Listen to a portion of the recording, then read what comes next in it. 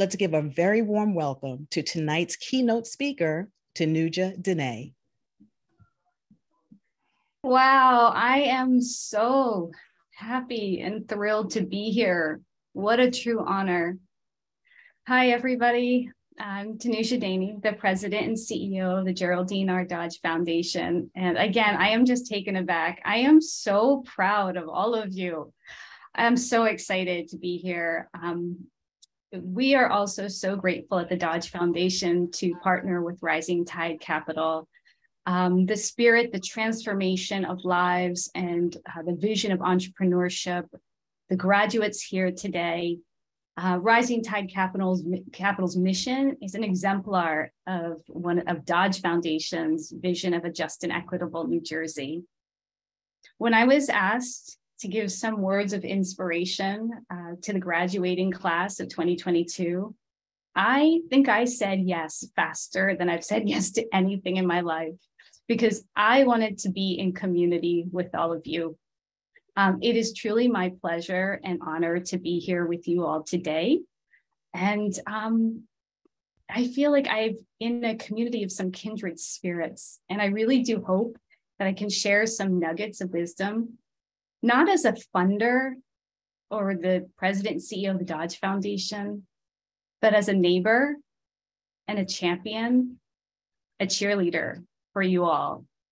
And I will have to just say from the bottom of my heart, it is just a really great privilege to be here in community with your families. That I can't just tell you how much that means to me. So transformation and change, you're embarking on something new. You're all lifelong learners and risk takers. You've decided to try something different and new, and you've made a huge commitment in addition to your busy lives to do something different. And so what I wanted just to share with you are just a couple of lessons that I've learned just over my life and my career, and just a couple of stories, again, just as a human, as a neighbor and your champion. Own your wisdom, folks. You bring so much wisdom to the table. You have so many tools now, but that wisdom that you bring, your experience, your life, your voice, it is so important, and we need to hear it, and we want to hear it. There's going to be moments where you walk into a room and you feel like an imposter. Like maybe you feel like you don't want to share your voice and your wisdom. And I would just encourage you to own it. I kind of learned this lesson over the last 30 years, kind of the long way. My career has just kind of zigged and zagged, and I tried a lot of different things. I was a lawyer, then I had the opportunity to move over to the business, and I was really afraid to change and do something that was uncomfortable. But in so doing, it actually gave me more courage, and it made me a better leader. It made me stronger to make a decision to step away from a corporate life, based on my values and my principles, because I believed in something that wasn't aligned with what I believed my former employer believed in. And so I made the decision to step away. And here I am in a place called the Dodge Foundation. I didn't grow up in philanthropy.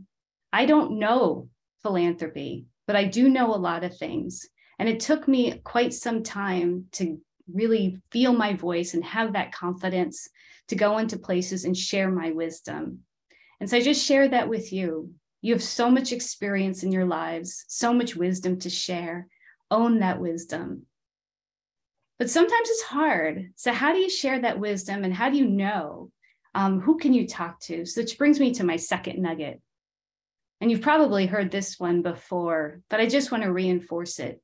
It's about surrounding yourself with some trusted advisors, people who care about you, people who want to see you succeed. And guess what?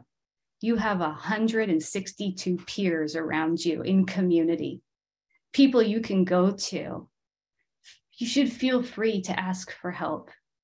You should feel free to brainstorm with folks when the going gets tough, but even on the good days, and share and celebrate those wins, because you're going to have them.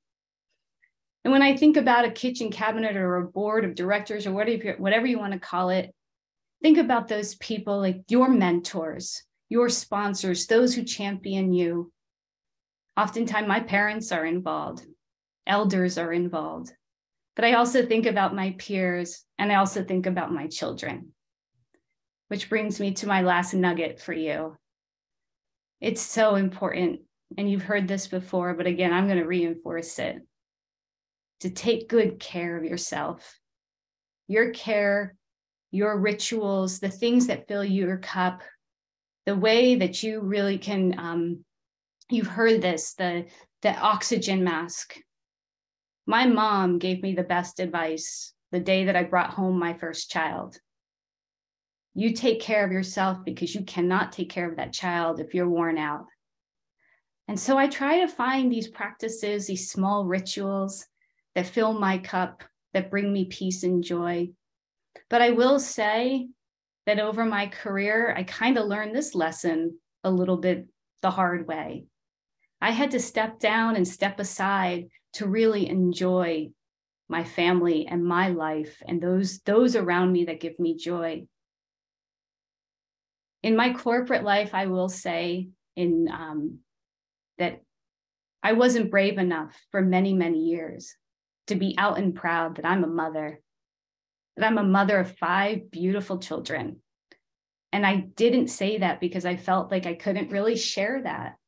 But I learned, though, that family is my priority and you all have your priorities. And I vowed that one day when I was in charge, that I was going to say on the first day of my new job at the Dodge Foundation, that my family comes first and your priorities should come first. And you should say and name those priorities, and you should set your boundaries, and you should do what gives you joy and fills your cup. So you have the tools, you have the wisdom, you have each other, you have you and your heart and your priorities. And I will just say, you have many, many champions. So I'm going to end our little talk today with something that I usually start with, which is just a deep breath in and a deep breath out, and an invitation to join me, to bring it all in, enjoy this moment, and sigh it out, and know that you are in a community of care, that we have your back, and you have many champions. Congratulations, class of 2022. I'm so proud of you.